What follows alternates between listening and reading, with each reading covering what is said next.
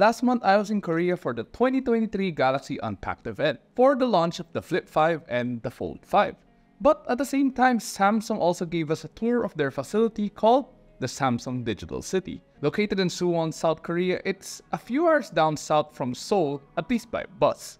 As the name implies, the facility is, well, the size of a city. And just to give you an idea, you even have to take a bus to be able to go around quickly. Not surprisingly, it's also the site of the Samsung headquarters, which is part of our tour. What's up guys, Jose here from Yugatech, and join me as we tour the Samsung Digital City and everything it has in store. Our first stop at the Samsung Digital City was the Samsung Innovation Museum. It's also where most of the tour was centered around. The place might be called the Samsung Innovation Museum, but not everything is Samsung. The tour started with the guide showing us the beginning of technology. Yes, the beginning of technology itself, from how electricity was discovered to the invention of the telegraph and even the phonograph. So yes, this is real old school stuff. And from there you can see how technology has progressed over the years to become what it is that we use today. And as I mentioned earlier, these aren't just limited to Samsung models. You have the Nokias, the old school TVs, Sonys, and plenty more. And in terms of the telephone, or at least the cell phone for this matter, we saw how they went from the really big bricks that, suitcases high, to the very slim smartphones we have in our pockets today. Although, seeing some of the phones that I used back in the day in the museum did make me feel quite a bit old, even though I'm just 20, well, try to guess my age. Now, some of the phones I saw include newer Galaxy Samsung models like from the early 2000s to the mid 2000s, and even some PDAs as popular in the 2000s. Of course, you can't really miss out not seeing a Nokia, even though you probably used one back in the day. And aside from smartphones, what's really cool is seeing how the TVs progressed from the black and white boxes that were CRT at the time to color TVs, then to plasma, which was quite popular back in the day, and now we have the very slim OLED TVs that almost everyone uses. Considering the first ever TV was produced back in the 1920s, it's amazing to see how fast technology has progressed over the years. Aside from seeing the history of technology, we were also given a quick preview of what Samsung has in store for the future. While some of the technology shown in that video is still in development, some of them are already available and being used today. These include the functions already available in current Samsung smartphones and devices, such as the tracking and, as part of the watch, the body mass index, temperature, and many more. Of course, it wouldn't be a proper museum if we didn't see some of Samsung's old devices, like what they started off with. That's what I mean. If you didn't know, Samsung started off with electronics and appliances such as air conditioners, refrigerators, TVs, and the like.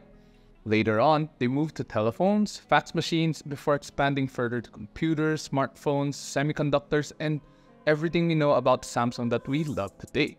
We were even shown how the logo of Samsung evolved throughout the years. Did you know that the company's logo color was red before it turned to the blue circle we know today? Yeah, pretty cool, right? Now, moving on from the museum, we were also shown what a Samsung-powered smart home could be like. Yes, not just appliances. This is an entire house powered and controlled by Samsung SmartThings app, which is already available today. So what's interesting is that it's not just limited to Samsung products. The app even works with products from other brands, including these JBL speakers that we saw as part of the demonstration. It's pretty cool since you can use voice command to just adjust the lights, sounds, and even open and close the curtains automatically if you want to watch a movie from the living room. You can even automatically adjust from the TV speakers to your surround sound setup just by saying a command from the app, which makes life easier. The technology can even help you cook food, provided you have a smart kitchen. It's perfect for those that don't have really good kitchen skills or just don't know how to cook.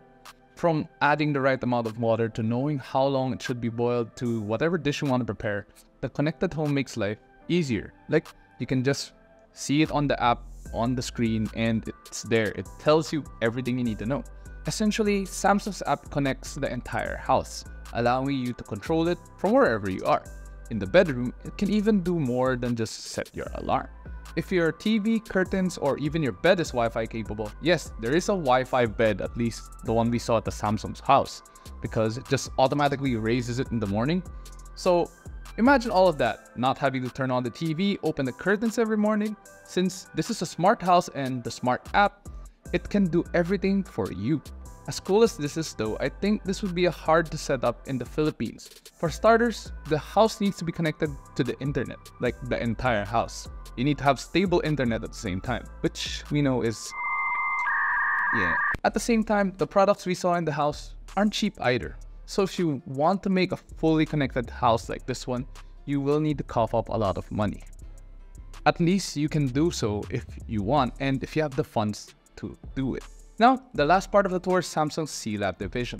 It's essentially where Samsung employees can innovate and create new products that could be sold by the company in the future. If not, these products can even be spawned into new businesses and startups with funding provided by Samsung Research. We were told that there were several brands launched under C-Labs and are already fully working businesses at the moment.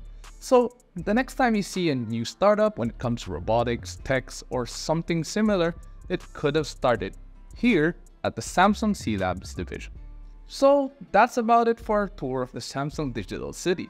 We saw a lot of cool things from the beginning of technology to the newest products Samsung has in store, up to their new entirely connected house. We can't wait for some of these products to arrive since they do have a lot more in development. If you have the chance to visit the Samsung Digital City, I highly recommend you taking the tour. You'll learn a lot about the company's history, how they came to be, and more. There's also the products that they currently have, like the house, which you can do so at your own home.